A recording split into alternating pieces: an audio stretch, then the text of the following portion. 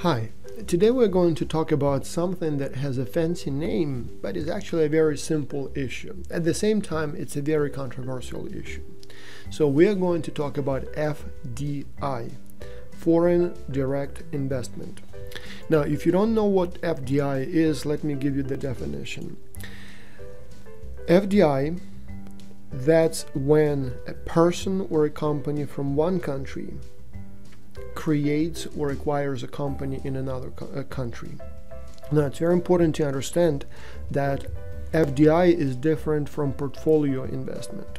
Portfolio investment, that's when you buy shares of companies in your country or a different country, but it's a small share of the company as a total. So buying shares doesn't give you control over a company. So you just take your cell phone or computer, go online, buy some shares, or talk to your broker, buy some shares through a broker, and you own, I don't know, 1% or maybe even 2% of a company, or usually only a very, very small fraction of a company.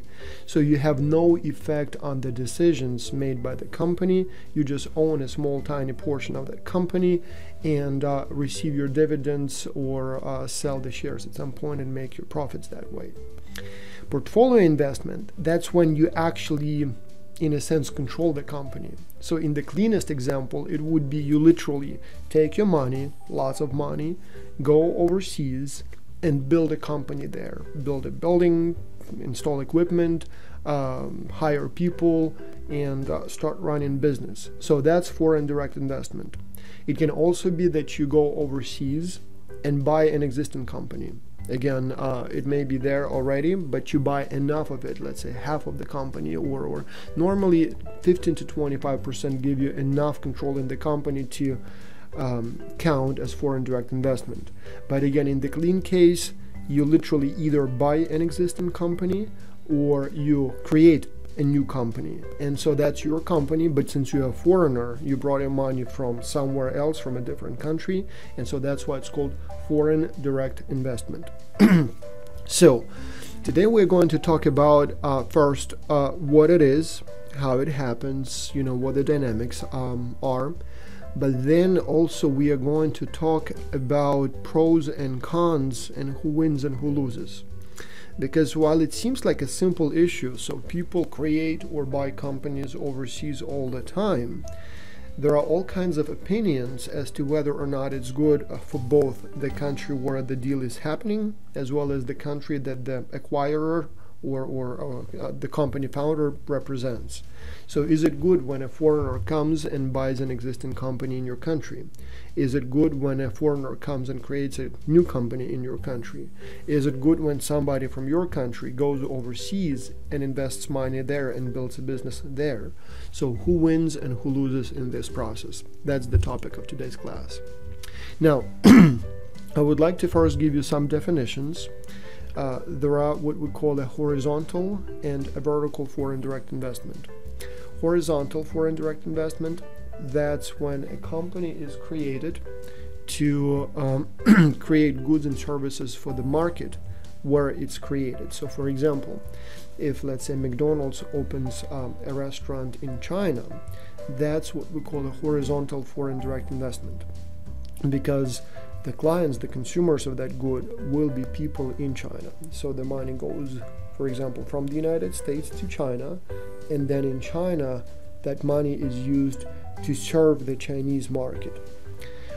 The vertical direct investment type is when money is invested overseas, and the products that are made with that money, with that company, actually go somewhere else. So for example, when Intel opens a factory in the Philippines, in most of the cases the products would actually go not, or will be consumed not in the Philippines but somewhere else. So those chips will be made in the Philippines, but they will be sold all around the world.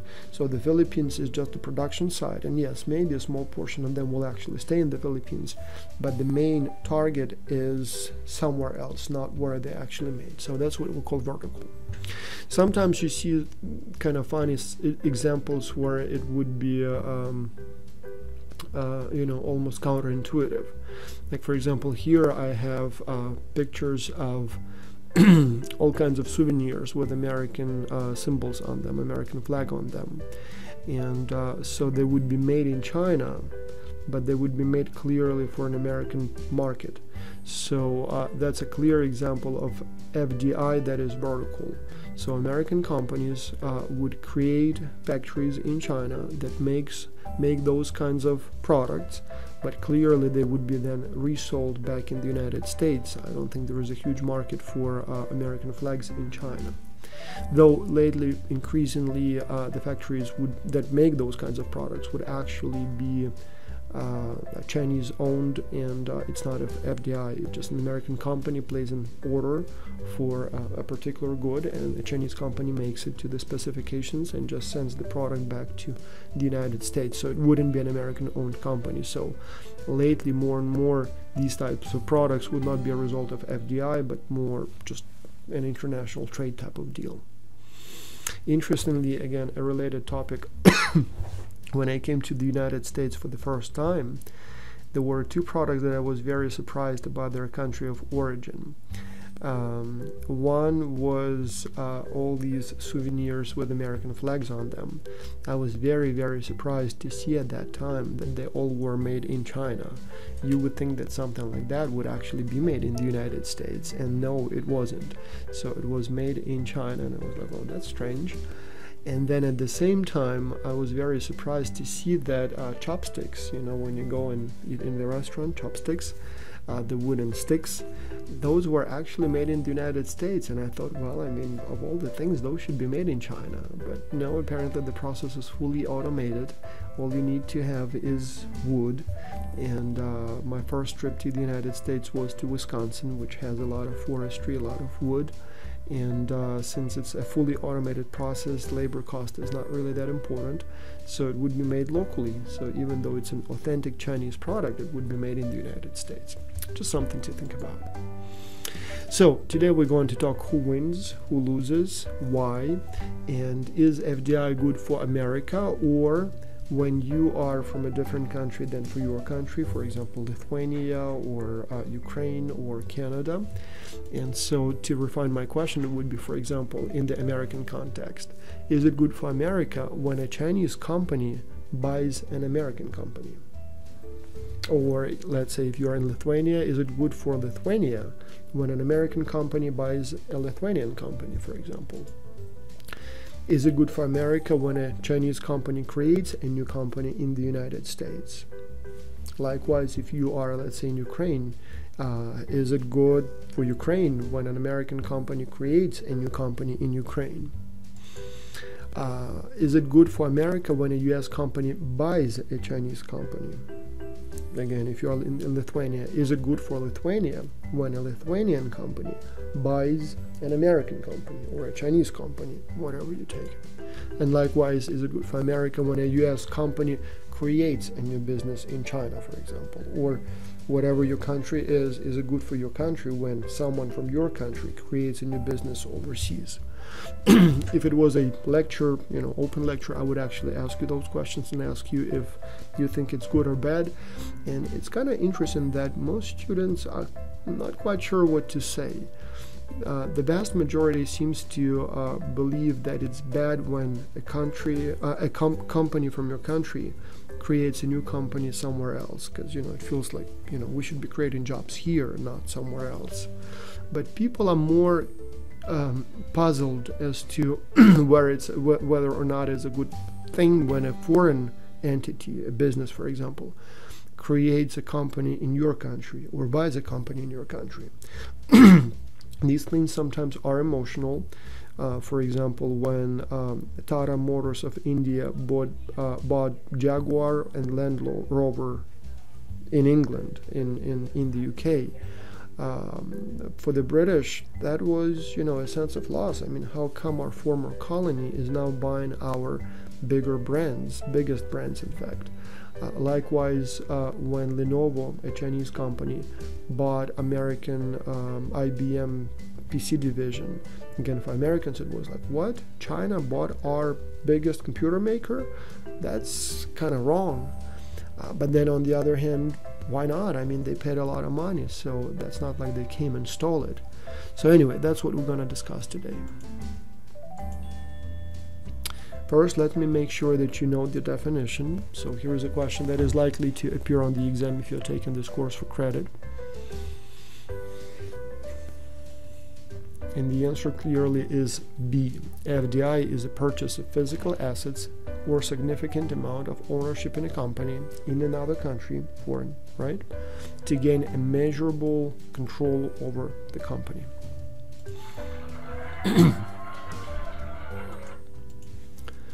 Now, I want to show you a short video from a news report about FDI. Well, you know what one of the big issues was last night in the election? That was the economy and jobs, and on the job hunt today, in fact, finding one city whose skilled labor force and business environment attracting a big foreign investor. Welcome news in Syracuse, New York, where according to the Bureau of Labor Statistics, 45,300 people were working in manufacturing back in 1999. Now, 10 years later, that has fallen to 29,300 people, a loss of 16,000 jobs in a decade in one town. David Lee Miller's on the ground. They're live in Syracuse, New York. David Lee, good morning to you. Tell us how Syracuse is faring in this difficult economy. Well, interestingly, after those very dire statistics you just gave, Syracuse is actually faring pretty well. The unemployment rate here is about 8.1% according to the most recent stats, and that's better than the national average and the average for New York State. Right now, I'm speaking to you from what was once a General Motors Fisher body plant. It is an enormous building. It was over 1 million square feet. It has now been divided up. 17 different tenants occupy this building, one of which is a company called Bitzer Scroll, and we are in their facility right now. This bill, and this is the interesting part of the story, is a German-based company, and here you can see them actually making the air conditioning compressor units that they make here. The employment here started about a year and a half ago, about 3 dozen people. Things are going better than expected, and it is hoped that there will be as many as 200 people that will be employed here in the next couple of years. Joining us right now is the plant manager, Mike McKee. Mike, why Syracuse, New York? This, as I said, is a German-based company. Syracuse not known for its tropical weather and wonderful beaches. Why was this location selected? Well, first and foremost was the availability of design engineering talent in the area, specifically with compression technology. Secondly, the manufacturing base is very strong here in Syracuse, and those resources are also available. You had a good pool of potential employees, and you also got money from the state. Yes, we do have a grant from Empire State Development that we anticipate receiving the first installment early next year. With the cost structure in New York State, certainly there are challenges, and for us to remain and become competitive, those incentives are critical for our future. Thank you very much, Mike McKee. Foreign investment, a very important part of employment in the United States bill. 5.3 million workers in the U.S. are employed because of foreign investment here, and throughout the day we'll have more information on that and on other employment efforts underway. For now, I'll throw it back to you in New York. Good deal. Thank you, David Lee. Let's get it up for Syracuse now. Hear a lot about jobs leaving this country. Good to see foreign investment coming this way. So let me summarize the key points that were presented in this news report. First, here we see a case when a German company invested money in the United States, in New York State, to create a company that makes AC units. The company employs about 200 people, which is a good thing for the New York State because it's jobs. The news report also mentioned that about 3 million people in the United States work in jobs that are a result of foreign direct investment.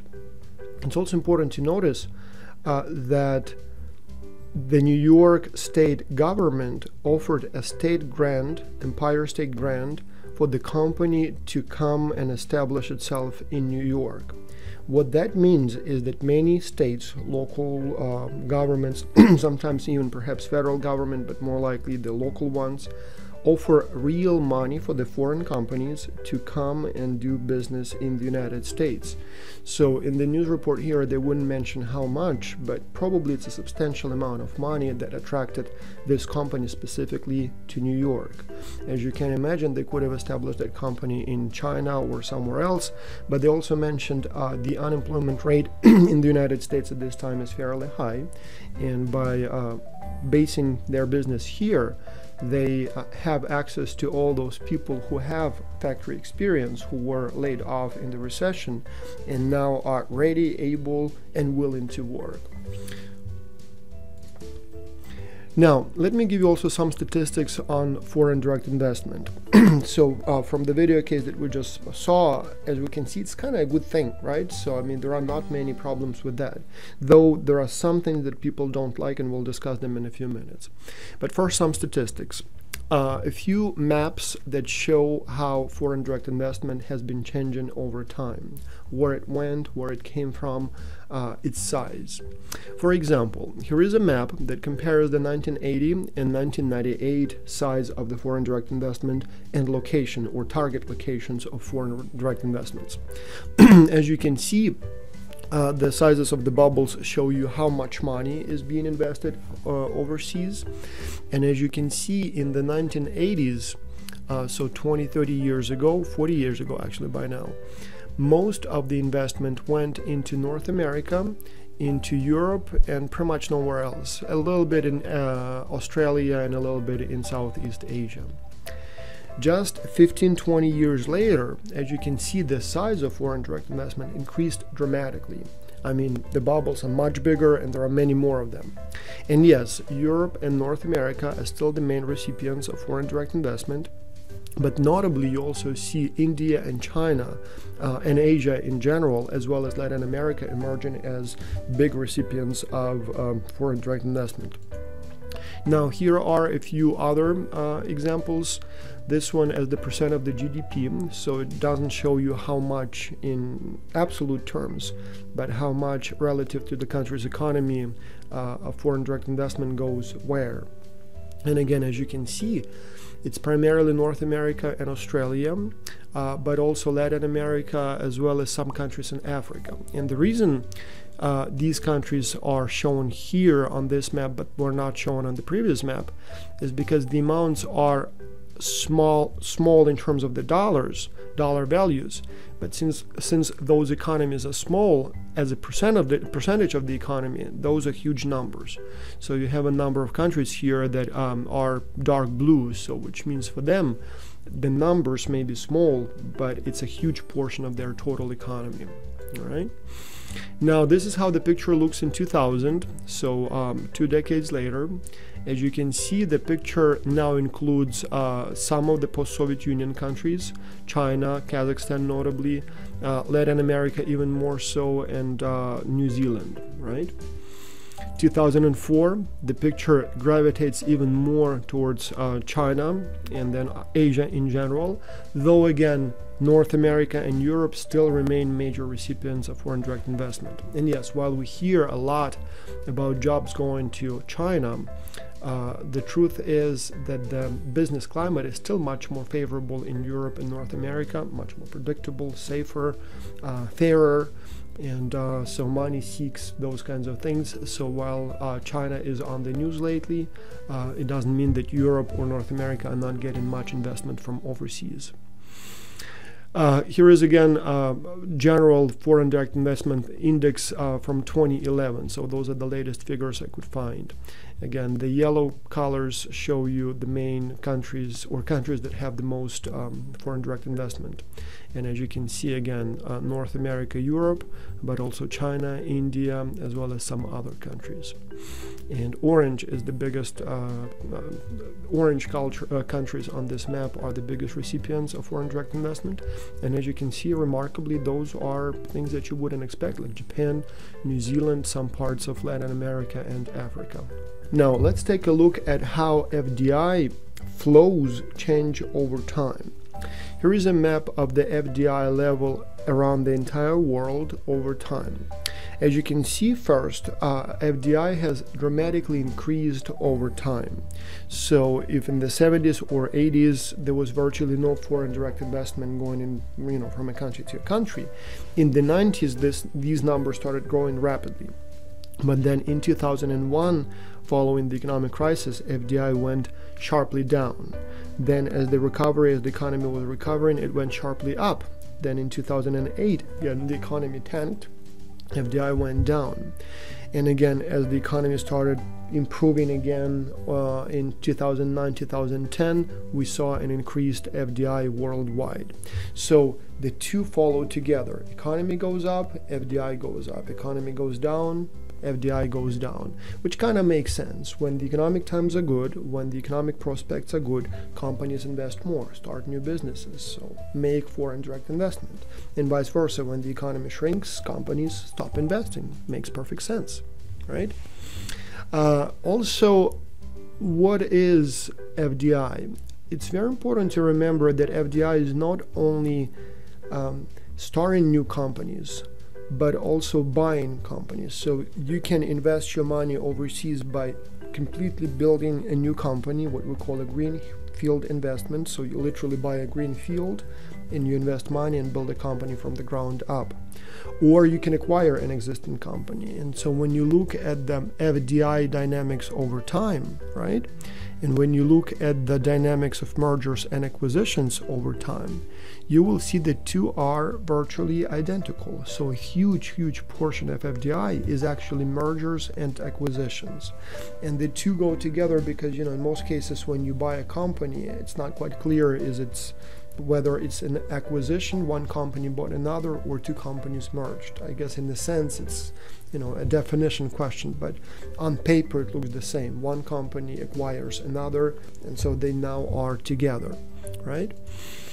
Now here is a question just to make sure that you've been following me. So which of these is true about foreign direct investment? So A is clearly not true. It hasn't been increasing steadily. There have been ups and downs, right? So yes, the correct answer is FDI follows economic cycle. It goes up when the economy goes up, and it goes down when the economy goes down, right?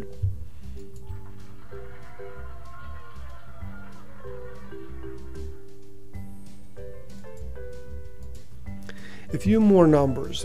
Here are some numbers on the United States in terms of does the United States invest more overseas, or foreign partners invest more in the United States.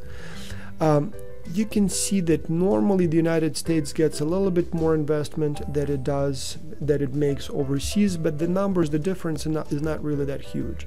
The point here is that the United States invests a lot and receives a lot.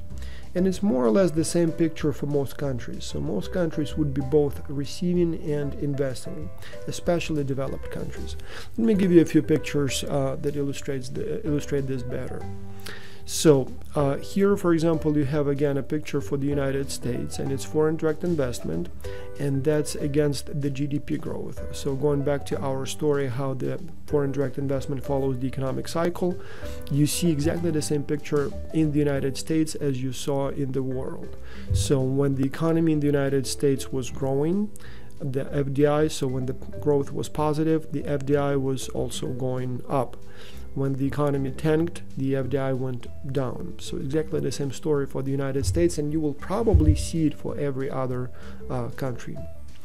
In terms of who invests in the United States and how they invest in the United States, well, surprisingly, most of the foreign direct investment goes into manufacturing. So we love to complain here in the United States about how the manufacturing jobs are going to Asia or maybe Eastern Europe. Well, the truth is that most of the foreign direct investment, so most of the investments that foreign companies make into the United States, it is precisely in manufacturing. Like that news report about the German company, that was manufacturing. So that's a very typical case. So pretty much half of all the investment goes into manufacturing. Who invests in the United States? Well, not surprisingly, the rich countries. There is one important thing that you need to notice here. Well, the United Kingdom as the main recipient, investor, kind of makes sense. Given the ties between the United States and the UK, this is no surprise. Canada, being much smaller in size, still invests a huge portion, so it's a whole 7.6%, which is quite remarkable. But note here you have Switzerland and you have Luxembourg as the two major investors in the United States. What really here is the case is that it's not really that there are companies in Switzerland and Luxembourg that make investment in the United States. Chances are those are companies that are in reality non-Swiss or Luxembourgian companies.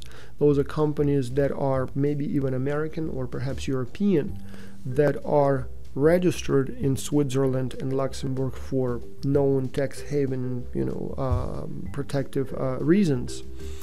And so the money literally may be going from the United States into the United States, but through those offshore centers.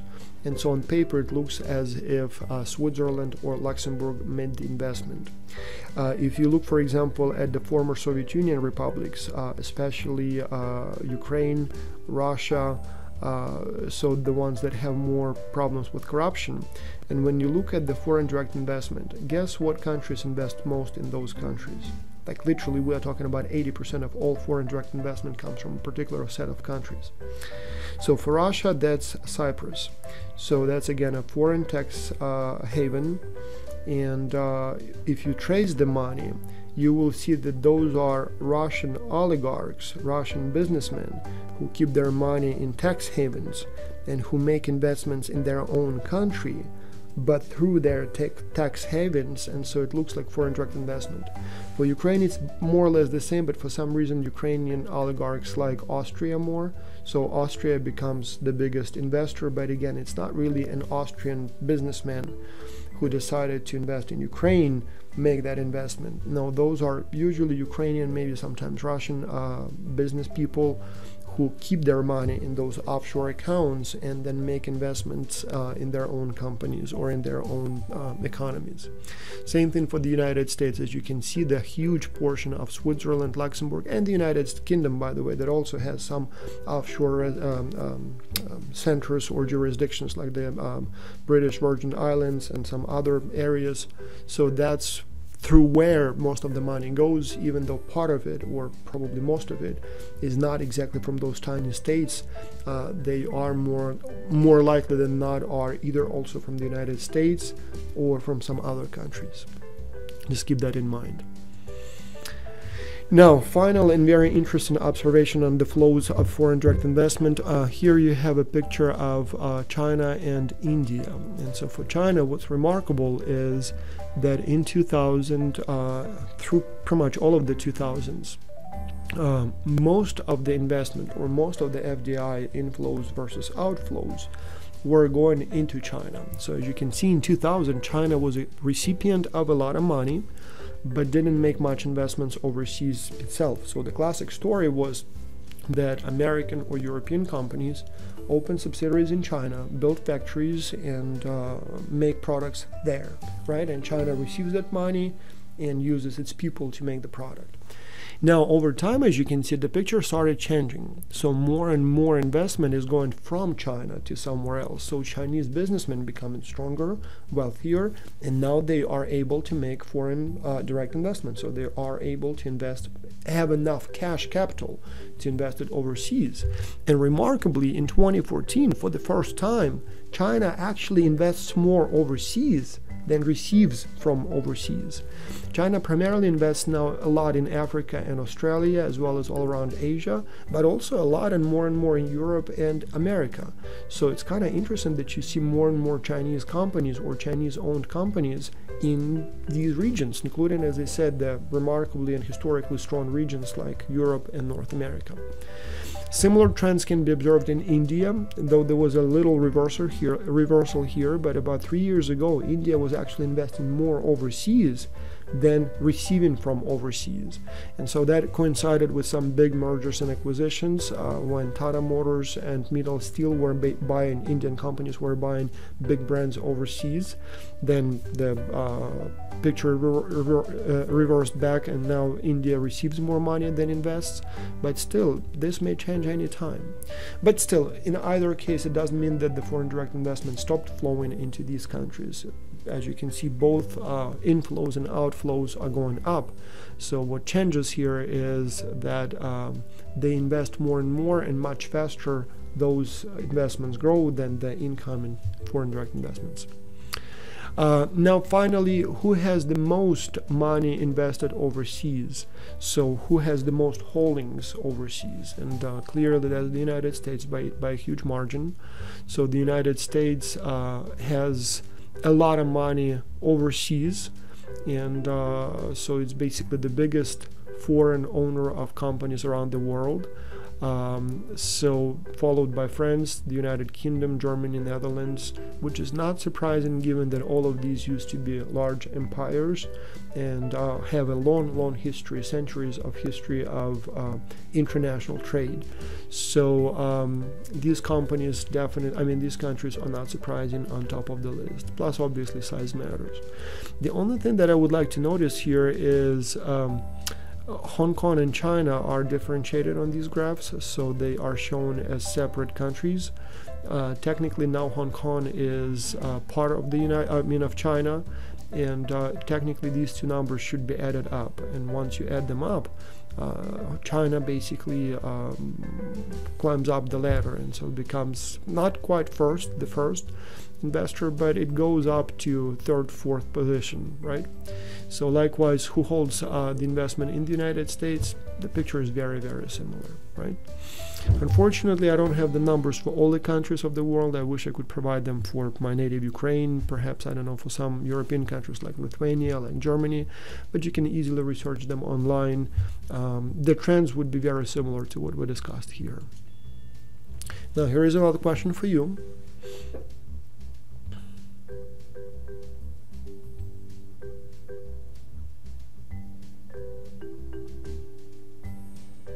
And the answer clearly is A. There are currently more FDI dollars in the United States than any other country, right? Right here.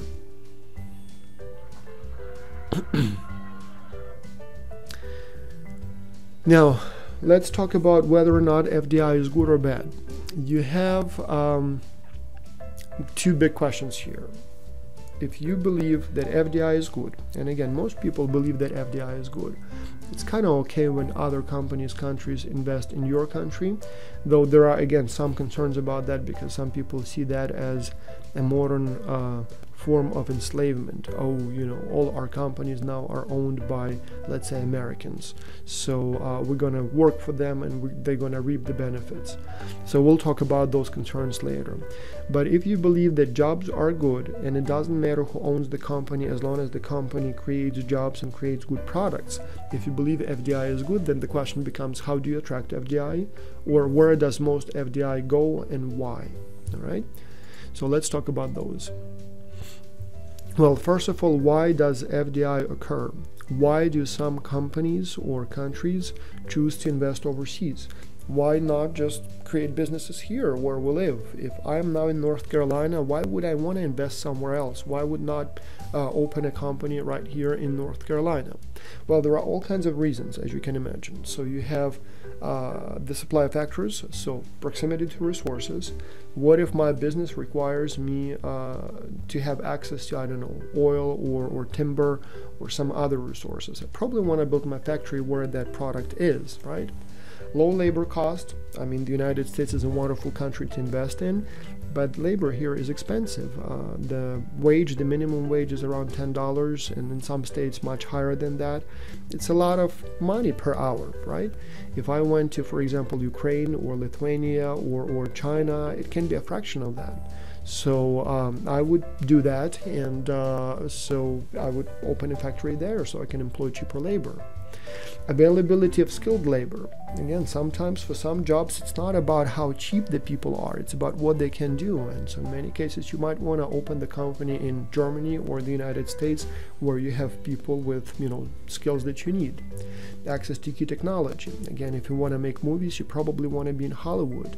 If you want to make cars, you probably want to be in Detroit. If you want to make robots, you probably want to be in Tokyo. And so that may determine where you build your company. Same thing, access to the customers. I mean, if you make a product that is specifically designed for customers in, let's say, Germany, then you might want to have the company there so that the product is made right where it's sold.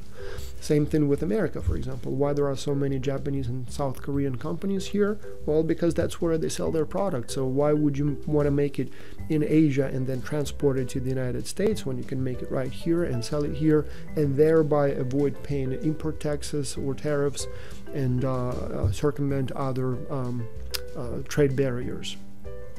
Marketing advantage. It's no secret that pretty much in every country people believe that it's patriotic to buy local. So in America, people love buying American stuff. In China, people love buying Chinese stuff, or at least they feel good about it. In Ukraine, there are actually whole websites where you can find producers of Ukrainian products so that you can feel good about yourself and buy Ukrainian. And so many companies would specifically establish their operations in the target markets so that they could say proudly made in Germany, in France, in whatever country you're talking about.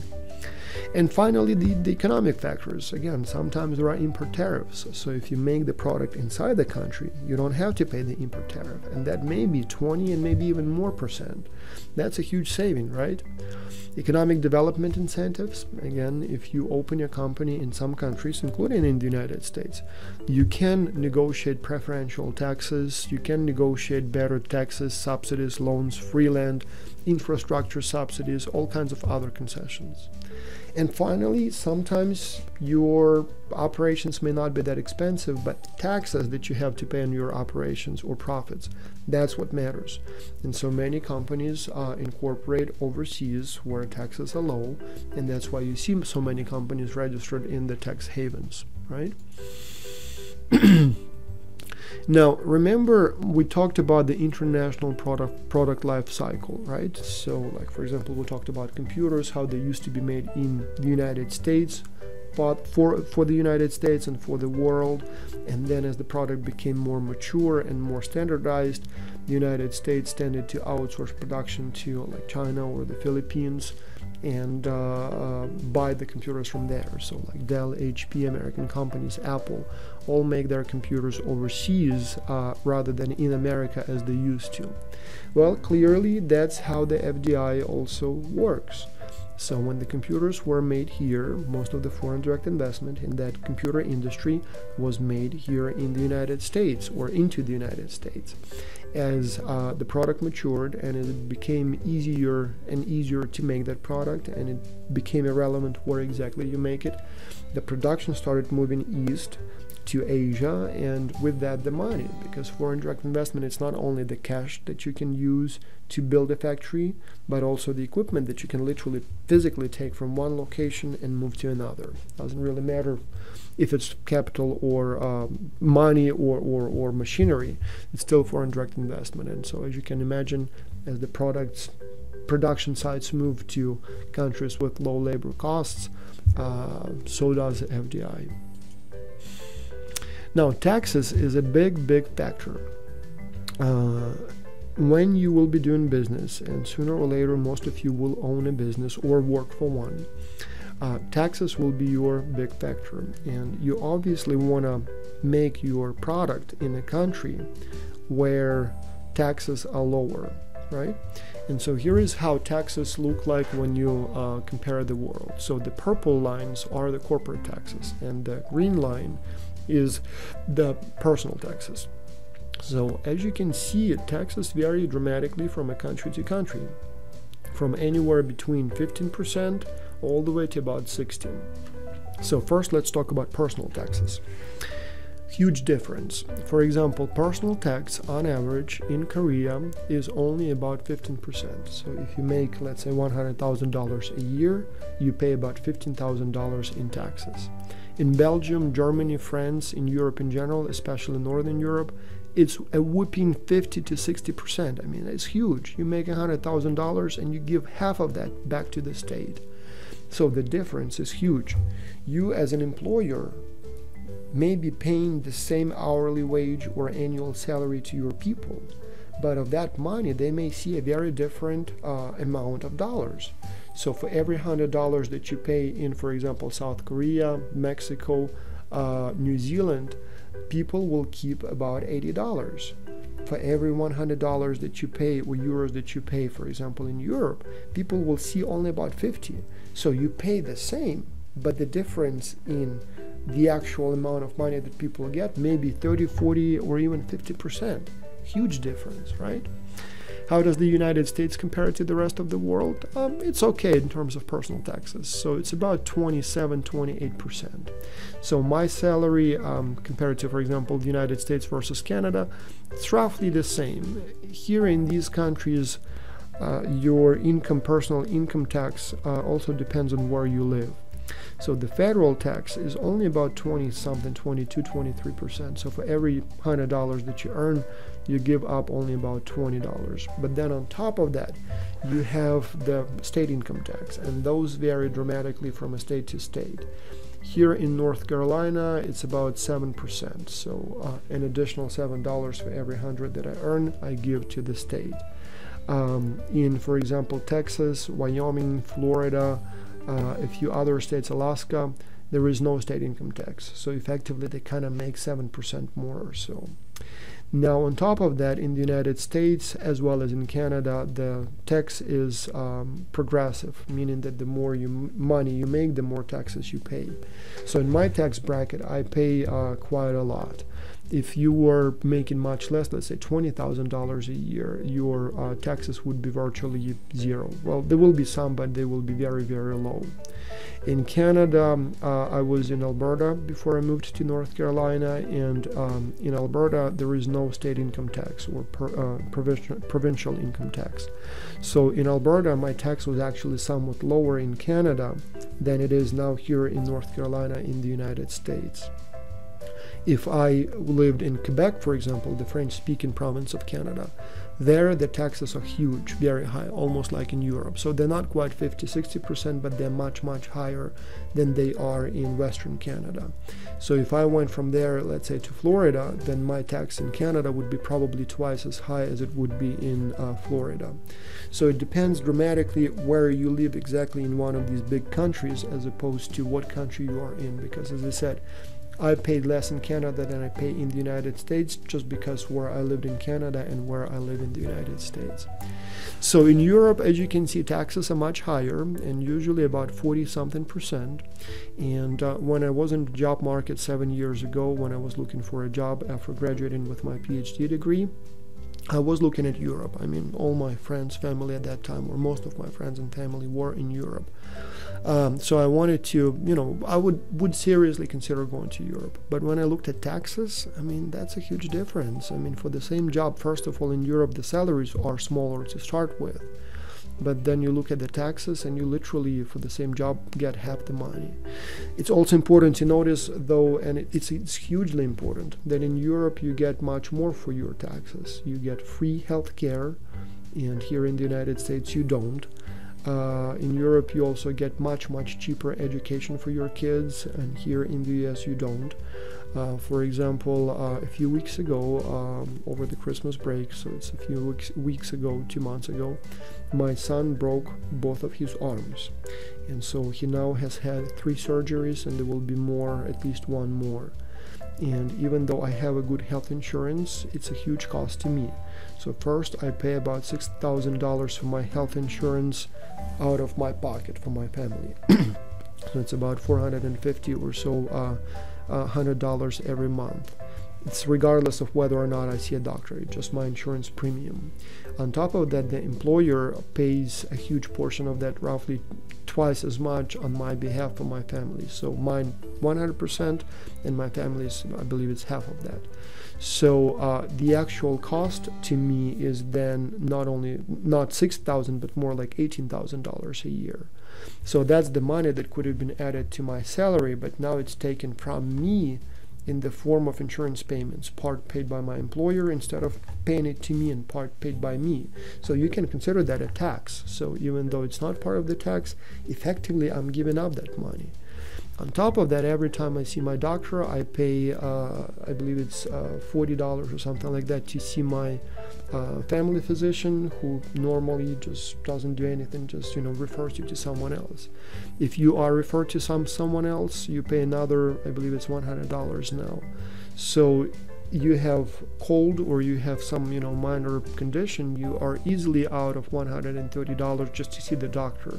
On top of that, the drugs, the medication can be anywhere between $10 to $50 depending on how bad it is, or much more if it's something more serious.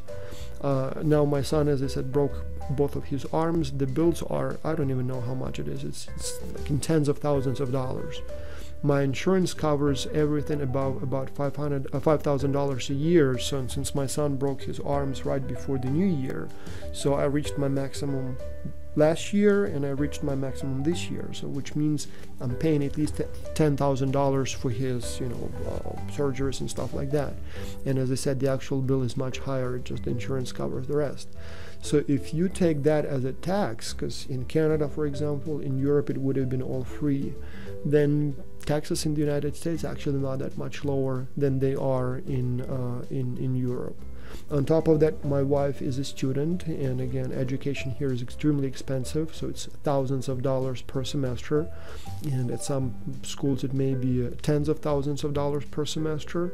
Again, in Europe, it would be virtually nothing. It's a few hundred a few hundred euros. In Canada, it would be not quite as cheap as in Europe, but substantially cheaper than in the United States.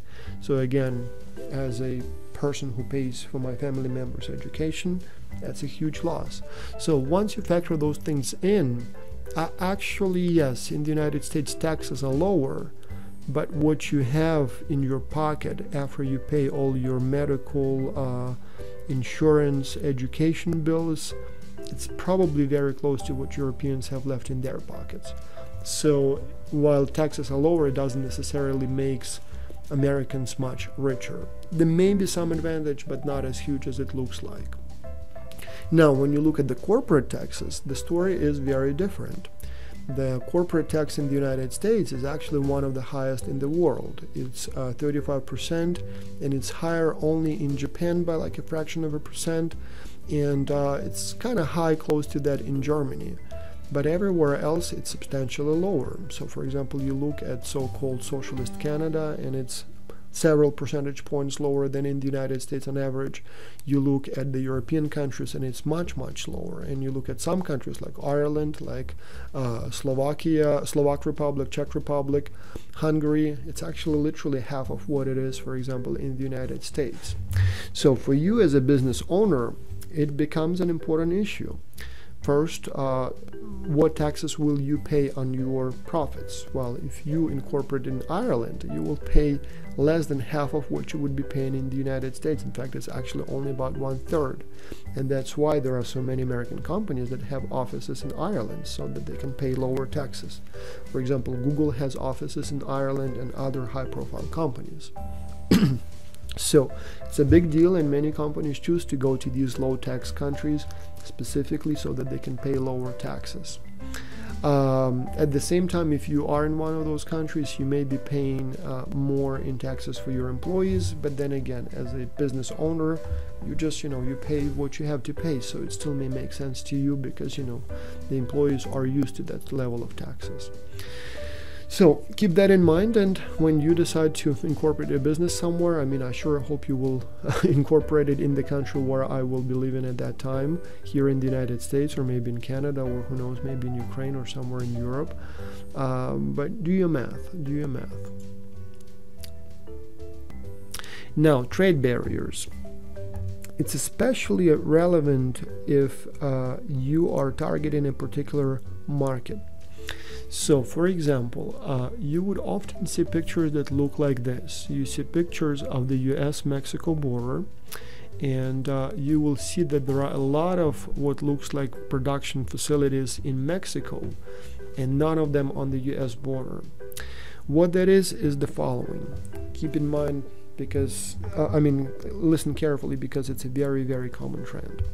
So as you know, since 1994, right, Mexico, the United States, and Canada are in NAFTA, so North American Free Trade Agreement Treaty, right?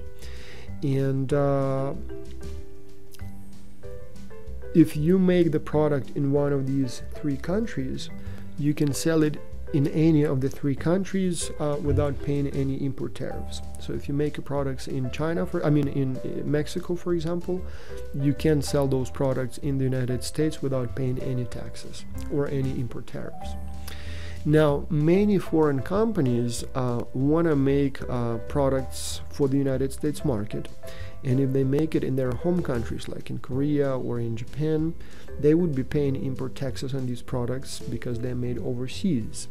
If those products were made in Mexico, on the other hand, you don't have to pay import tariffs because it's part of NAFTA. So what many foreign companies do, they would build their factories right here in Mexico, right on the US-Mexico border, like you see on the picture, and they would make products in Mexico using cheap Mexican labor as well as paying lower Mexican taxes, and then just transport the products across the border, tax-free, tariff-free, and sell them in the United States. Often you would even have the management of the company living in the United States, so they would literally cross the border every morning going into Mexico, and then at night go back to the United States, like San Diego or other cities close to the border. And so here the operations are specifically designed to make products to be sold in the United States, but they are physically located in Mexico, so you can get access to the cheaper Mexican labor. Often, and a good portion of those companies are actually American companies who literally moved and established themselves over, on the southern side of the border, so that they can employ cheaper Mexican workers, but then the products go back to the United States. There is really nothing wrong with that from the economic point of view. I mean, yes, those companies sometimes are blamed for not being patriotic, because you should be employing Americans, giving jobs to your fellow citizens instead of employing people of a different country. But again, by moving production to Mexico, where labor is cheaper, companies can make cheaper products, and we, the consumers, can buy them for less. So a mouse like this made in Mexico will probably cost a few dollars less than if it was made in the United States. And I'm happy to pay less. So if I pay less, I don't really care that much where it's made, as long as I can save some money. So I can use those savings to buy other products, probably American-made products. So in the end, it actually doesn't diminish the number of jobs in the United States, because the savings translate into demand for other products, many of which are made in the United States, products, services, which translates in jobs in the United States. So we love to have jobs here, but we also love to have cheaper products. And both are important economic effects, and it's not even clear what is more patriotic. Is it more patriotic to make products for more but in America, or to make products for less and give your fellow American citizens a discount?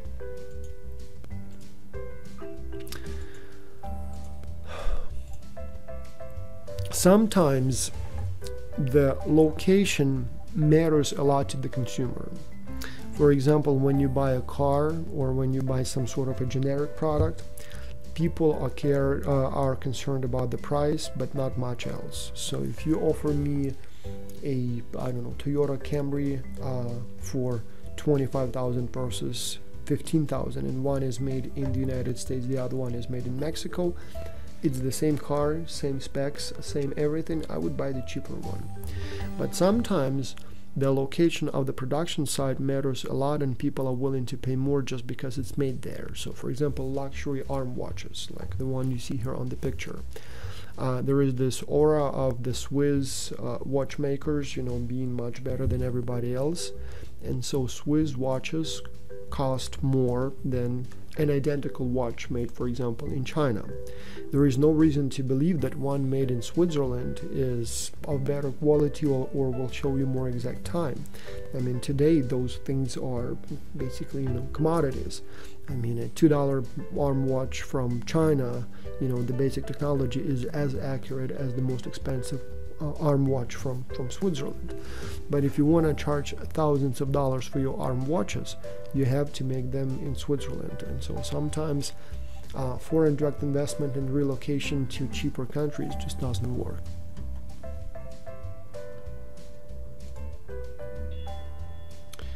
Now here is a question for you to see if you've been following me.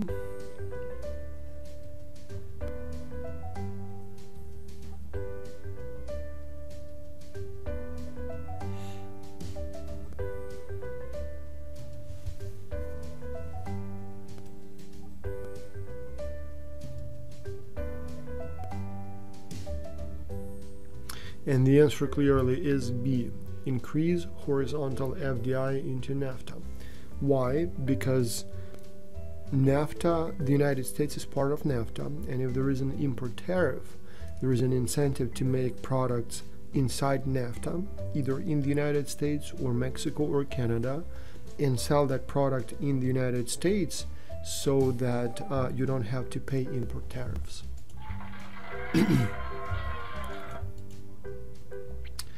Now, another reason for foreign direct investment is what we call vertical integration.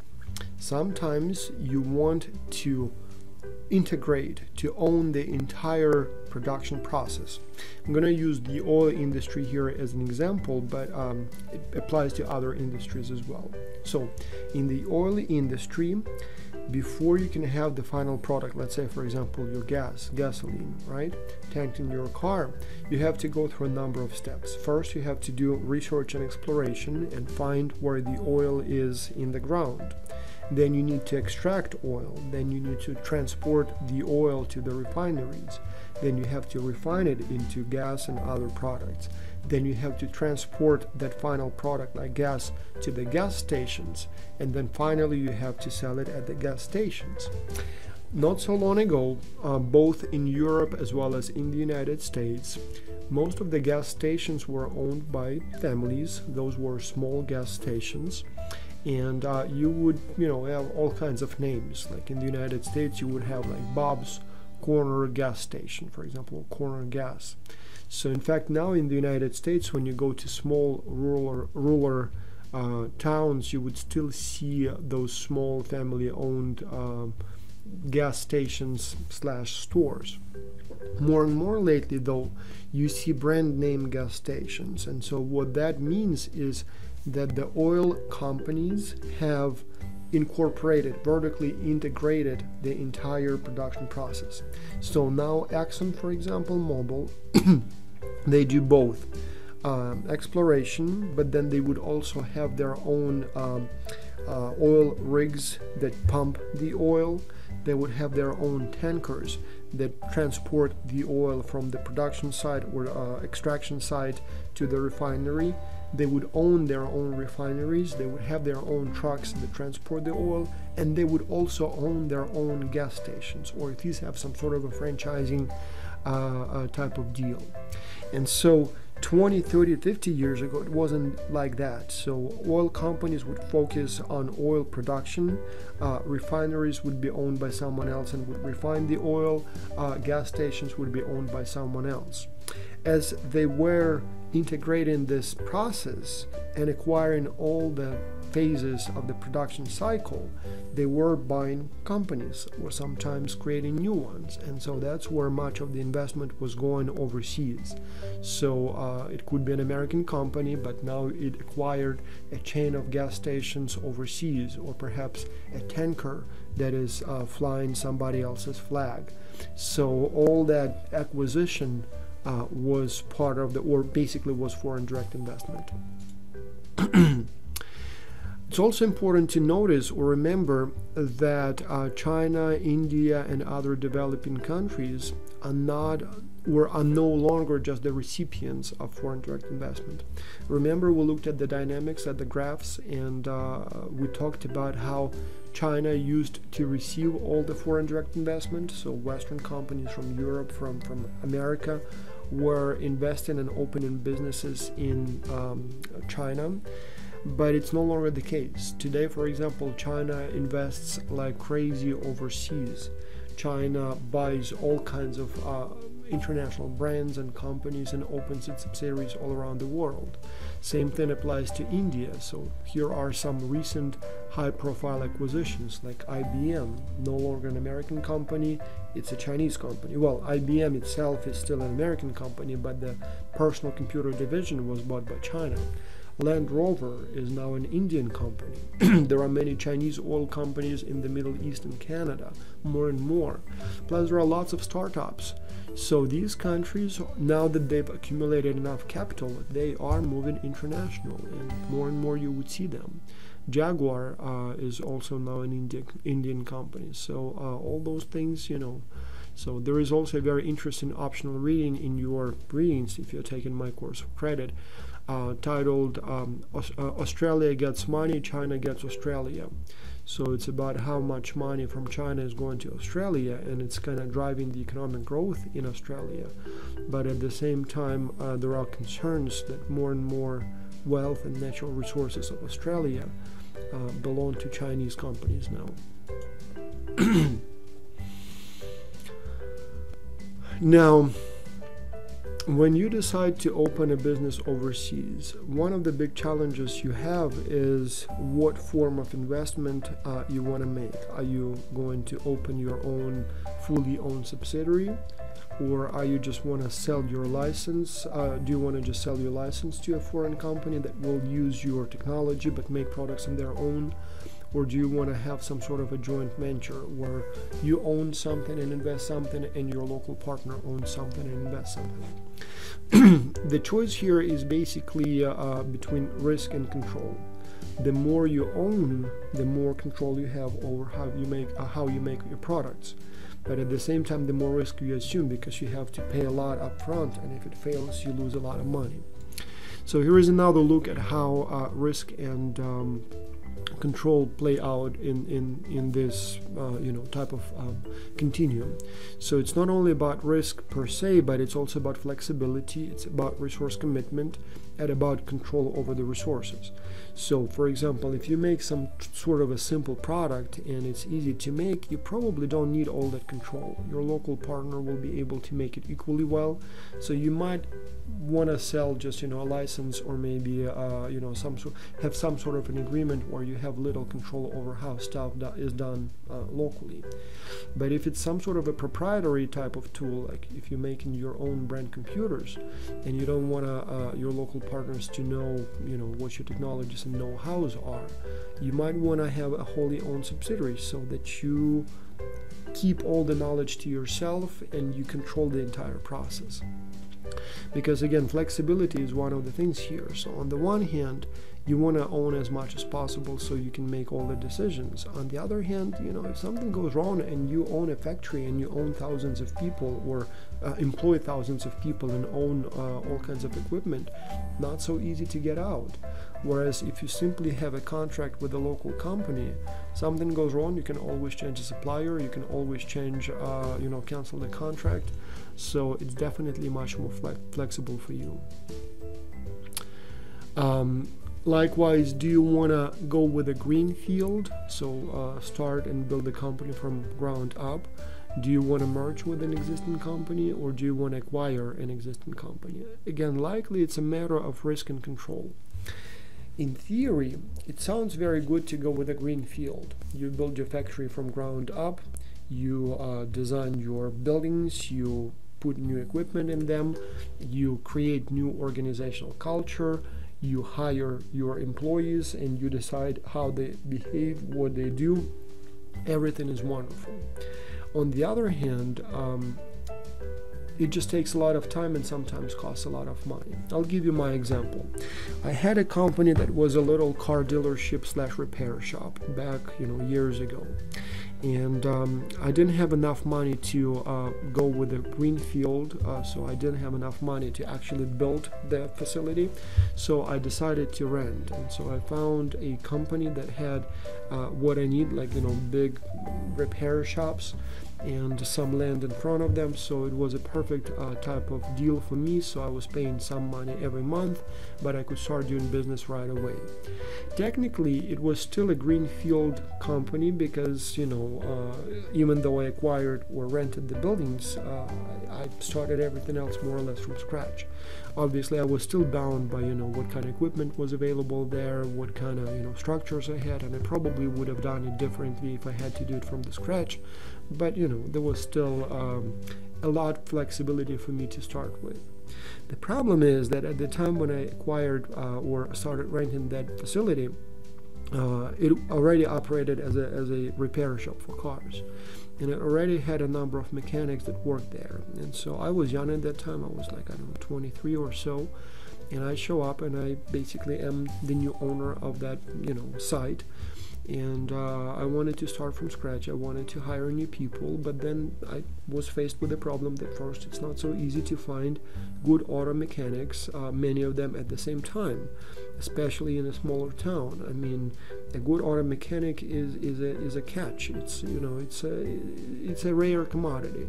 So while there are many people who know something about cars, to find one who is reliable, who is knowledgeable, may not be as easy as it looks.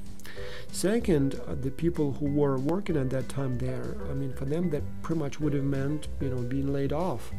And while I did have the right to do that and I could have done that, I kind of felt sorry for them. One of them just got married, and so there were all kinds of, things going on there. And I was, soft-hearted, and I thought, well, sure, yeah, I'll keep them. Turns out they had this organizational culture where, the customers would be paying them directly for the work they do. And for me, there was really no way to see how much money they received. And so I noticed that I was not getting much revenue based on how many cars I see were going through the shop. And I started suspecting that they're just not showing the entire revenue to me. Sometimes they would get the money from the customer, and they would tell me that, they did only a tiny little bit, of job, and it was half of what they actually were paid. And so after fighting with them back and forth for about a year, I guess, I had no choice but literally to fire them all and then hire new people. And when I did that, that's when finally I started seeing revenues that were much larger.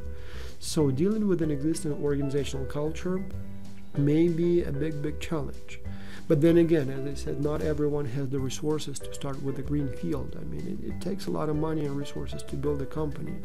On top of that, as I said, it's also a matter of time. Even if you had all the money that you need, it will still take a lot of time, and in many cases it will not be easy to find enough employees to start your business. So a merger or an acquisition or some other sort of agreement may be a preferred way to go, though again, all those organizational cultural clashes, resistance, sabotage are the things that you probably will be dealing with unless your deal is much better than what they had with the previous owner. Now, is FDI good or bad for America? And I'm going to talk here about America, but if you happen to be from a different country, you can ask yourself that. So is it good or bad for Canada? Is it good or bad for Germany? Is it good or bad for Ukraine, for Lithuania, for Japan, for China? Well, there are several things here. One, is it expansion or relocation? If your business in your country or some sort of a company in your country decided to go overseas, it depends whether or not they decided to expand there or if they decided to relocate there. If you had a factory that was making some sort of products in your country, like these microphones, right? And they were making so many of them, and they were so good that everybody on this planet wanted to buy them. So they decided to expand, but because now they will be selling not only in your own country but also somewhere else, they decided to build a factory somewhere else. Sure, that's not a problem at all. That's wonderful. There are many companies that make many or most products overseas, like the Swiss Nestlé makes about 95% of its products outside Switzerland. Like, for example, General Motors makes a lot of products in, for example, China and sells them in China. So that's growth. That's not a problem. It's a whole different story when you have a company that was making products in your country and then literally closed a factory here, took all the equipment and moved it to a different country, laid off all the people here and moved all the equipment and all the factory over there. That's a loss. I mean, probably again they did some math and probably they came to the conclusion that economically it makes more sense to them that way, to do business that way. And that's what you saw a lot in the United States when many American companies were moving to Mexico, literally closing factories here like Flint, Michigan, and moving to Mexico, right? So that is more concerning because there are people here who would be laid off. Sometimes whole towns would be literally dying. If you've watched that movie Talking to Roger, or Roger and Me by Michael Moore, the one about Flint, Michigan, about a car factory, GM factory that had its facilities in Flint, Michigan in the United States, making cars, and then one day they just packed and went and created the same factory in Mexico. That's a problem. Flint was devastated. I mean, there was a whole town around that factory, and when the factory left, that was a huge problem for the entire town, for the entire county. So that would be a concern. So that's an issue. But then again, is it always a problem when factories move to a different country? Well, for once, you as a consumer probably get cheaper products as a result. Second, sometimes it's what we call a sunset industry relocation. In many cases, those would be factories that were making models of the cars, for example, that the local customers no longer want and no longer buy. For example, GM, in the case of Flint, Michigan, the factory there was making older models of Chevrolet, and it was just an outdated model, and all that equipment was designed to make that particular model. So Americans wanted something newer, something better, and so GM literally moved that factory to Mexico, where people were still very happy to buy that older model, so they can make room for new facilities here in the United States. And it just happened to be the case that they didn't open one right in that same town, but sometimes that's what happens. So some products just become too old for developed countries, and so they just move the production to developing countries where there is still demand for that product. Plus, again, we talked about the cost saving, cheaper labor, and all kinds of other reasons. And again, I mean, if you believe in free market, then why should you be against companies going to where they can make the product cheaper? That makes perfect sense. Plus, again, sometimes companies move to be closer to natural resources, and if that happens, you know, well, I mean, it's just an economic necessity, so it's kind of upsetting, and you want it to be in your town so that they can create jobs where you live, but, you know, sometimes it's an economic necessity to move somewhere else. Access to knowledge and networks, we talked about that too. So sometimes your product needs to be in a what we call a production cluster. So if you want to make movies, you want to be in Hollywood. If you want to make electronics, you want to be probably in the Silicon Valley. If you want to make furniture, you want to be in North Carolina. If you want to grow tobacco, you probably want to be in North Carolina. And so in many cases, companies moved to those production clusters. Likewise, now more and more electronics assembly is taking place in China, as well as in Hong Kong and some other places. So, like, for example, Apple makes its computers, iPods, iPhones at Foxconn. And one of the reasons for that is that the factories in Asia have perfected the process of manufacturing and assembly. And they're really, really very good at that stuff. And so many companies would specifically move there so that they are close to the contractors, to the companies that can assemble that stuff for you. Because, you know, not only it's much cheaper, they actually are more efficient and better at making that kind of stuff. Purchasing power, again, if you are selling an expensive product in countries where there are enough customers with enough money, you sometimes might want to be there to make products there. And so if you happen to make a product that is designed for, as we said, for example, for rich American clients, right, you probably want to be in America.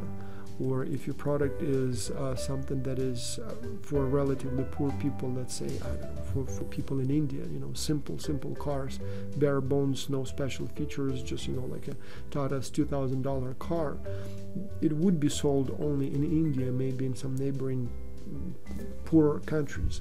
So you don't want to make those cars in Germany, for example, because you will have to transport them to where you will be selling them later on.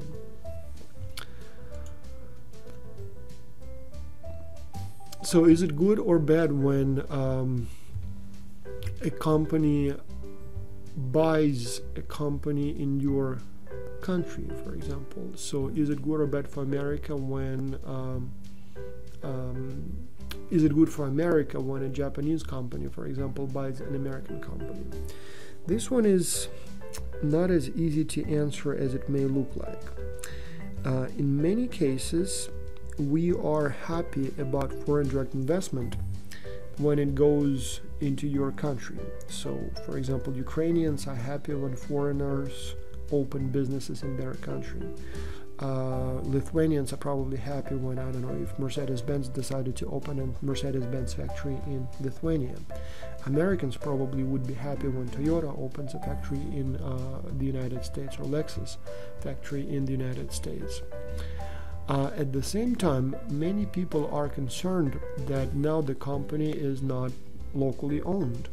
So if that happens on a large scale, and we saw that first in Mexico when many American businesses were opening their operations there, we saw that for sure in Europe when companies from rich European, Western European countries were moving east to Eastern European countries. Many people would say, well, now all those rich Europeans or Americans are buying our labor, and we basically are doomed to work for them for the rest of our lives. Because look, it's an American company, it's a European company here. Where is all that Ukrainian stuff, for example, Russian stuff, or Lithuanian stuff? And so it becomes an issue because many people feel like they are being now owned by some other country. In fact, now recently in Russia, General Motors decided to leave Russia altogether, and many people were kind of, on the one hand, concerned about it because it's a bad sign for the economy, but on the other hand, they were kind of happy, saying, well, we don't want Americans here, we're going to make our stuff on our own, so enough working for them, so now we're going to work for us. So is it good or bad when a foreign company builds, or better yet, acquires your local company? Well, in order to answer this question, you should really think about what changes. All right, you had a company that was making microphones, all right? And it was, let's say, American owned, or whatever country you are in, owned by your local authority. Now, let's say the Japanese come and buy your factories. Is it good or bad? Well, let's see how it's going to affect employment. So are there going to be more people employed or fewer people employed? Are those going to be local people, or they will bring their, let's say, Japanese people? Will that affect prices? Will you as a consumer still be able to buy that product? And if so, will it cost you more or less? Quality, will the quality improve or not? I mean, if you can still buy this microphone for the same price of the same quality, maybe you didn't lose so much. And if the quality improves and price goes down because maybe those Japanese have better technology, maybe it's a good thing. Internal revenue, I mean, are they still going to be paying taxes in your country, or are they going to be paying taxes in Japan? Well, if they offered or acquired your company, that company in question in your own country, they will be paying taxes here. So technically, you shouldn't worry about who owns the company. As long as the taxes are paid in full, who cares what the paper says who the owner is? Is it going to be a better standard of living for the employees as well as for the customers? Is the country, like for example the United States, will be able to influence political, to have political influence in the world as a result, national security? Those are all important questions. So let's take a quick look at, for example, the case when, let's say, Toyota bought General Motors. Didn't happen, though at some time it looked like it could happen. But let's imagine that GM now became Japanese. Well, at the emotional level, it would be a huge tragedy for many Americans. The American icon, General Motors, now became Japanese. I mean, that's a huge loss. What's happening here? I mean, that many people would be, very, very upset about it. But let's look at what's going to change. Well, presuming that they bought GM but kept all the factories intact and still make the same cars, maybe now with the Toyota logo on them, well, it's not going to change the payroll. It's still going to be the same number of people working at the same factory, just making probably the same cars, just, for a different owner. But, for as far as the employees, nothing's going to change. And there is no reason to believe that once they buy that factory, they will, lay off people or start paying them differently, right? Taxes.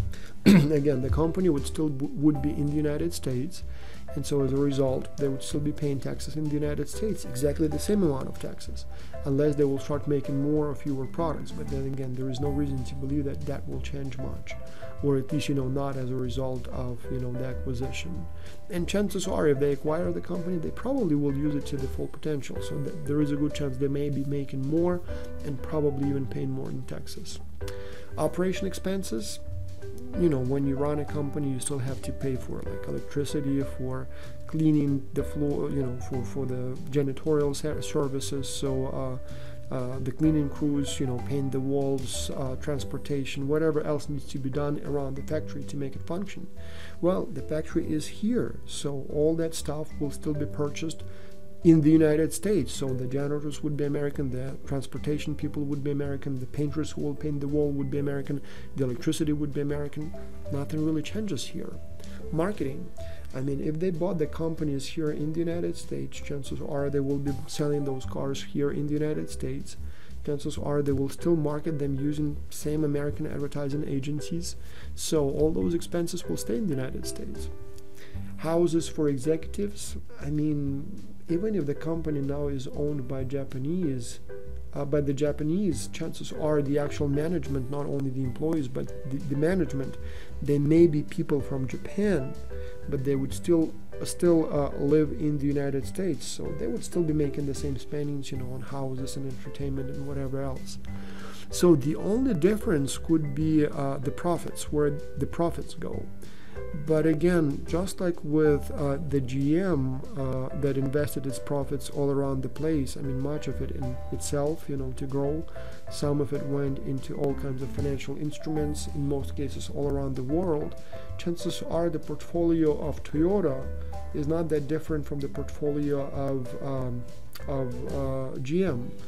And so, yes, potentially the new owners can take some of that profit, put it in their pocket, and bring it to their own country and spend it there. So in that case, it may be a little loss. But more likely than not, people, owners of larger companies, I mean, they still keep their money globally. I mean, nobody keeps their money only in their own banks. They invested, in all kinds of financial instruments. So chances are you wouldn't see any difference. I mean, really, in the whole scheme of things, if anything, when you have an acquisition, it's probably because the new owner thinks that he can do better than the old owner, meaning that the company can be stronger and bigger, and that's what matters more than where the profits go. So it could be a concern, but when you think about it, it's not as big, not as problematic as many people feel it is.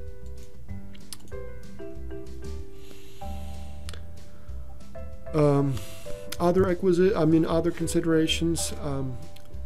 Again, talking about the General Motors because it's such a salient example. Just a few years ago, General Motors was filed for bankruptcy and was going through very tough times. And at that time, it was not even clear if GM would survive. The same applies to Chrysler. Ford did a little better, but it was a tough time for American automakers in general. As you know, eventually they were able to survive due to what we call a bailout package.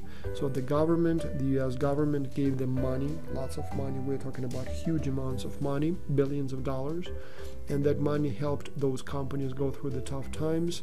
Eventually they got better and they paid the money back, so no problem, but it was still quite an investment and quite a risk on behalf of the American government, which basically represents the American people. If Toyota decided to buy out GM, as they talked about at some point, it would have been like a bailout package, just at the expense of the Japanese company. So I wouldn't call that a big problem. I mean, if you have a problem, a company that is experiencing problems, and there is someone from overseas who believes he or she can salvage the company and manage it better, why not? I mean, it's much better than when the money is taken from my pocket and put there, right? The Japanese probably would be happy because psychologically it feels good, plus they get access to all the patents and know-hows and other resources GM has. So I suppose for them that would be a good thing. They will probably be concerned about all that investment, all that money going to America, because there will be many who would say you should have used that money to open a factory in Japan. But then again, I suppose they wouldn't be too upset about it, just like when an American company buys a huge company overseas. But again, these things are very emotional, and hardly ever people think about them in the terms of dollars or access to resources. People kind of look at them as it's mine and now it's somebody else's. Though again, we talked about Nestlé, so only about 2% of the revenue comes from Switzerland, and only about 5% of the production of the company is in Switzerland. So you can talk about the Nestlé company as a big trader because it's not patriotic. I mean, they're a Swiss company, but how come do they make most of their money and most of their products overseas? Can you imagine how many more jobs they would have created in Switzerland had they relocated all their production facilities to Switzerland? On the other hand, Nestlé is one of the best things that happened to Switzerland. I mean, sure, yes, they make almost all of their stuff overseas, but I mean, come on, wouldn't you want to have companies that basically hold a huge global market share and in a particular product, and maybe make and sell products all around the world, but still are incorporated in your country? I mean, they still pay a huge portion of their taxes in Switzerland, so I don't see a problem with that. Now, here is a commercial that BMW aired in the United States a few years ago. Does it make sense that a German car company would break ground in Spartanburg, South Carolina and call it home? Does it make sense that in the height of recession, when most companies were bailing out, That they would dig in, that they would find their latest design in California and customize it in 10 million different ways? Does it make sense? Does it make sense Does it make sense that a small town in the South would make every X3 in the world? It makes perfect sense. The all-new BMW X3. Designed in America, built in America. So you probably will not see an advertisement like that in Germany. Germans don't want to know that their BMWs are made in America. They want them to be made in Germany. But BMW wants to sell cars in America and to look local American, to appeal to American patriotic fibers, emotions. They have a commercial like that. Does it make sense to build cars in America? Of course it does. BMW, designed in America, built in America. So this is one of those emotional / business issues that I was talking about. Irony of the FDI is just like with international trade. The grass always seems greener on the other side of the lawn. People tend to see negative and not see the positive of FDI when it goes both ways. Somebody from another country buys or builds a factory in your country, and you see that as a threat, because now foreigners will own you, will make you work for them, and you will have not many choices. This is especially true as a concern in poorer countries like Eastern European countries, where people feel that they're being now if not enslaved, then occupied in a sense, or sold out to foreigners. At the same time, your own companies establish subsidiaries overseas, either buy or create companies there. You see that as a betrayal. You see that as, well, you should have spent the money here. You should have created companies here rather than overseas, because, you know, we need to create jobs here, not in China or not in America. So everybody seems to be unhappy. It almost like, you know, with international trade in general, no matter what happens, if it crosses the border, there are always people who are not happy about that, either for patriotic reasons or for whatever other reasons they have. So here is a question for you. Let's see if you know the answer.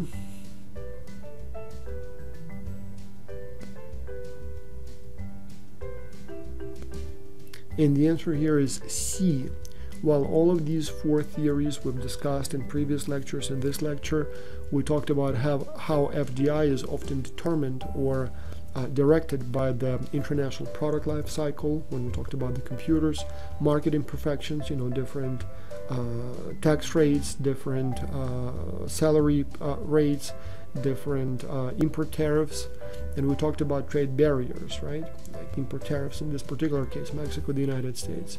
Comparative advantage theory, no, that's not something that is discussed or was discussed in the context of FDI. Now, this is what you need to know on the exam if you're taking this course for credit. Thank you very much, and I'll see you in the next lecture.